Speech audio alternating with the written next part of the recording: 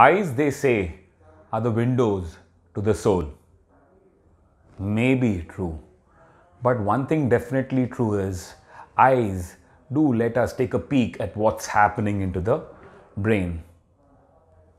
The optic nerve primarily is a continuity of the brain, and along with that it carries the membrane which covers the brain along with it. So what happens is any increase in the pressure inside the cranium, or intracranial pressure as we say, would reflect along that sheath on the optic nerve. And where does this show up? This shows up on the disc, the point where the optic nerve ends.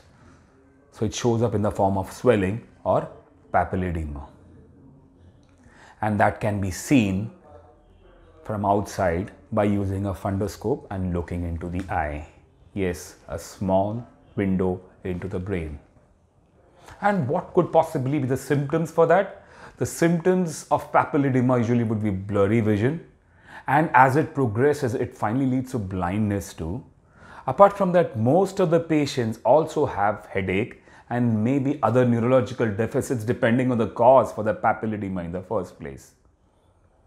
So what could be the causes? Again, the cause could be anything which could lead to an increase in the intracranial pressure, like trauma, head injury, tumors, a bleed inside the head, some infection. So anything which increases the intracranial pressure would reflect on the eye, and we can take a peek and get a clue about what's happening inside and take further steps.